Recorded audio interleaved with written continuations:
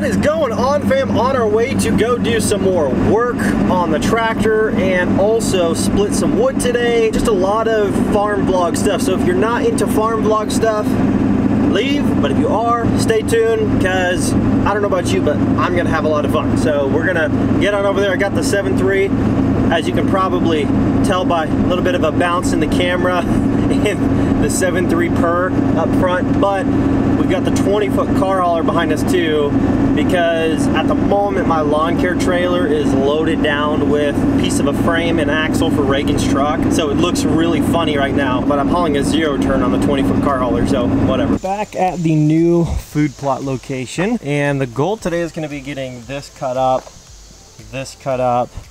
all that, get it actually split into firewood as well. I don't have the log splitter with me right now, but I have the tiller on because I'm going to be doing a little bit more tilling before we get the splitter out here. And what we're actually going to be doing is tilling this plot over again. Last time we tilled it was, I want to say 2 days ago. So it had all day yesterday out here in the sun to really dry out pretty good. Now this plot, I had some people asking, does it get enough sunlight? And it really does. Like, in all honesty, it's already getting hit with sunlight and it's only like 9:15 this morning. And between, I want to say 11 a.m. and 7 p.m. this is almost completely in the sunlight, and then it's out of the sunlight again for the last like 2 hours of the day. But overall, I mean, it gets plenty of sunlight for like turnips and radishes and stuff like that, you know what I mean? But it dried out decently. I mean, not like crazy amount, but it definitely dried out some. It's still got some moisture though, like it's holding some moisture, but it's not mud, you know what I'm saying? Which is good. So I'm gonna walk through this, and I tilled it over, and once you till it, of course, it's gonna reveal some more roots that were hidden down in there. So I'm gonna walk through the plot here, pull out any of the extra roots that are just kind of like in the way now, that I don't want to get tangled up in the tines on the rototiller. But other than that, I mean, it's gonna be ready to get tilled up again. That way we can really get this dirt more fine, and I'm super excited about this location. I mean, it's gonna be super, super awesome. We're gonna, like I said, we're gonna try to cut up everything around the edges that's just kind of in the way that could be prohibiting movement through the plot. Some of the stuff I want to keep, and I placed it on purpose. Like some of the stuff over here, I kind of want the deer to not be prone to want to exit the plot that way, because our stand location is going to be more on this back corner, and I don't want the deer to feel like it's super easy to just circle me and wind me, because this is going to be a south wind location, so the wind's going to be coming out of this direction, and it'll be blowing our scent over to the addition that's behind here. And hopefully, as long as we hunt it on the right wind, we don't have the deer like catching wind of us and screwing it all up. So it'll be fun. And I've also got a trophy mineral rock I want to throw on this stump right here. But that's going to be the plan. And I know there's some people that don't necessarily care for the outdoor stuff as much. I get that, you know, it's not for everybody, but I really do enjoy filming it, probably more than anything. You can see since we were here last, there's some deer tracks already through here. I've actually got a tree stand over in this corner too. I might actually leave it there because it's actually in a decent spot, and I'm not sure if I'll necessarily hunt that stand as much. Depending on the wind, it might be a better spot to hunt. It just kind of depends on what the deer end up doing, how they enter the plot, how they maneuver it. Maybe they won't hardly use it except in the dark, and then they're gonna keep circling it. I don't know. But we're not gonna know until we get this all set up the way we want it, and hopefully it works in our favor and the deer do end up actually feeding in here a decent amount.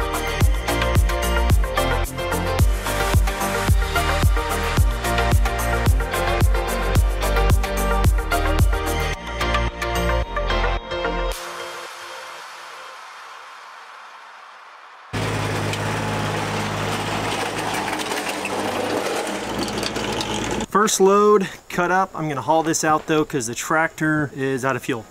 And I've got just enough probably to get back to the barn. Then we're gonna fill it up, get back out here. We're gonna keep on cutting away at all this. Here's what we're gonna be trying to do. What is it, a case 550? 550 LT. Now this was parked 2 years ago or a little more. I'm guessing roughly November of 2018. Okay, so a little over 2 years, and or almost 2 years. It's been neglected. It's been sitting here, so It hasn't been ran. As you can see, all the oxidation starting on it and all the rust starting. That's just from sitting, like rainwater and stuff. But other than that, I mean, it wasn't a cheap dozer. I mean, it always ran and worked great. We just kind of stopped dozing things over after the first like year.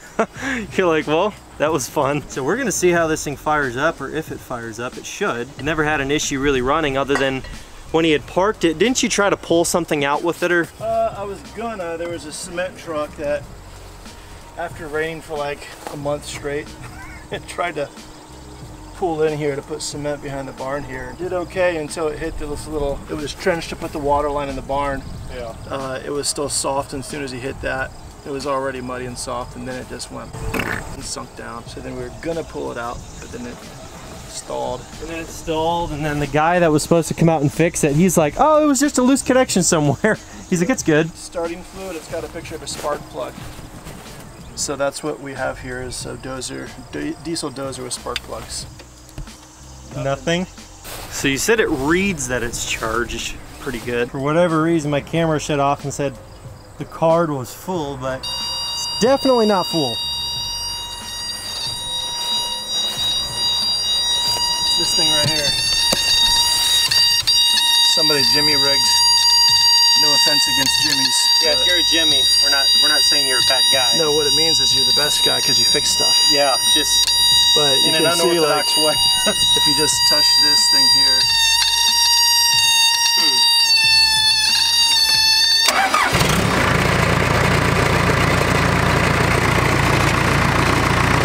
Piece of coal came out of a dang bird nest. At least we know what it is. Now the question is, how will it roll? Because it hasn't been moved in a long time, and I don't know how those tracks like get jammed up or, you know, stuck, or however that works after sitting for so long. But I'm guessing it should be fine, but we'll find out. Back at this section where I cut out a load of wood just a little bit ago now, I'm going to work on cutting up a lot more of this stuff. Got the log splitter back here now. We've got the pallet to haul the split wood out. So I'm going to take the saw. I got one of the bigger saws out here, so I'm going to take the saw, cut up a bunch of this, and then I'll get on time lapse once I start cutting it with a wood splitter so you guys can see that in time lapse, because I think it'll be kind of cool.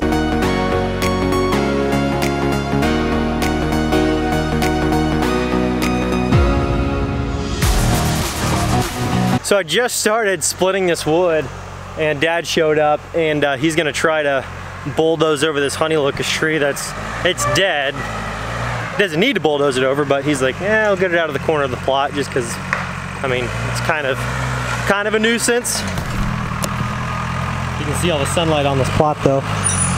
It just kind of goes in stages of what's open with sunlight and what's not.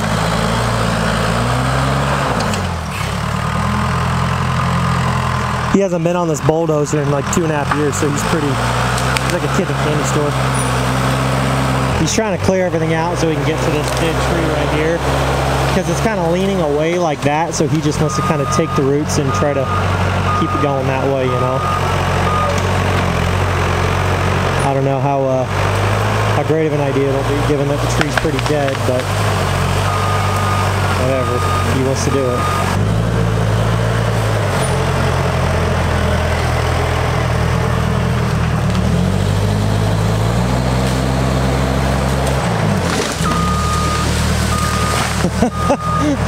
Oh, I love bulldozers.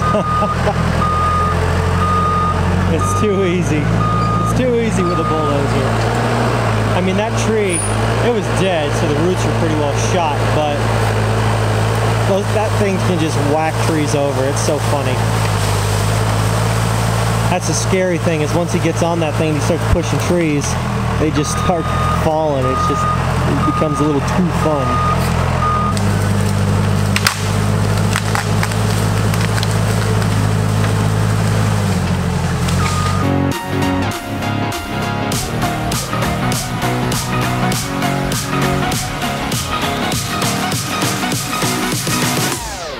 Well, got it all cut, everything that was cut up that I had ready to go at least, but I gotta head out of town here, so I'm gonna get this all loaded up on the forks, then I'll show you what it looks like once it's loaded up, and then we gotta get it on our way out of here. Now the question is, Will the tractor lift it? I would imagine it can, but it'll be a little bit of a struggle. It's only a 32 horse tractor.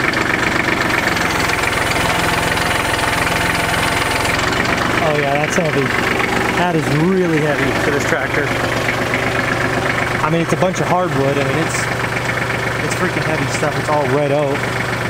So we're gonna try to get the tractor spun around here safely, and then get the splitter hooked up, and get this out of here and haul back to the barn.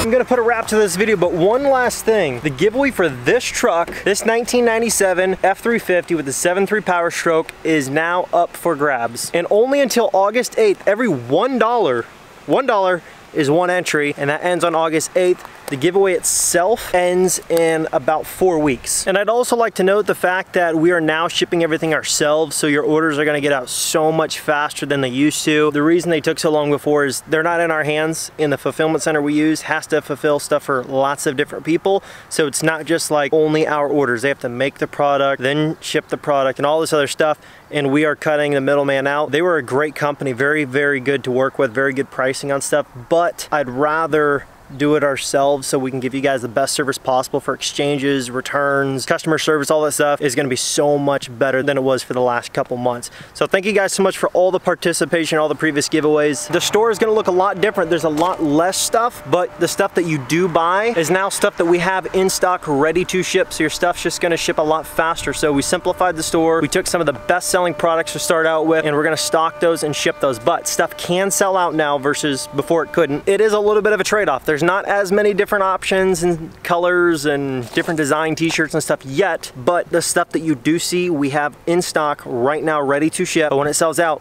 it'll sell out. So thank you guys so much for all the love and support. We love you guys. Link in the description, lmpgear.com. And again, every $1, one entry to win that truck. We're gonna customize it in terms of the interior and a few other things, so stay tuned. Keep your comments coming. I'll catch you guys in the next video. Peace.